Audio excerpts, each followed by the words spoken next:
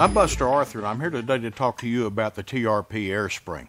The TRP Air Spring is manufactured by the largest manufacturer of air springs in the world today. When you start to look at our TRP Air Springs, you're going to notice a few things. It has to do with the proprietary rubber compound that is used in this air spring. This rubber compound, being proprietary, may look a little bit thinner, but it's going to have a higher burst rate than the competition has today. Also, because it's a little bit thinner, it's going to cause the air spring to run just a little bit cooler. Also, as you're looking at this air spring, you're going to see that it looks a little dull. You're going to see some waxy buildup on it, things like that.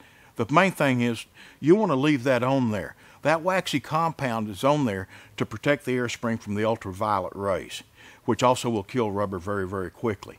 So you want to make sure that that's still on there. Air springs are a lot like shock absorbers. When you're changing the left hand, you need to make sure you change the right hand also. That way you get a good balance on your suspension.